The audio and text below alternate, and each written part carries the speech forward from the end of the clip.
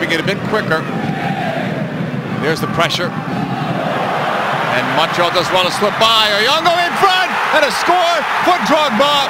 Union won't be happy with that, but that's how you beat the pressure. That combination on the left-hand side was absolutely outstanding. Two players on the same page, 1-2.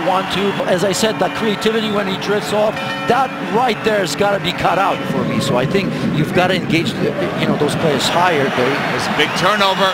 Piatti, no whistles. He comes in. What a foot save by Blake. Rebound, and Drogba has two. Piatti comes in here, two players to deal with. That's way too easy, by the way. Here's that save, and look at Drogba, absolutely free. Piatti. Look at this. Drogba's in. He's got the hat trick.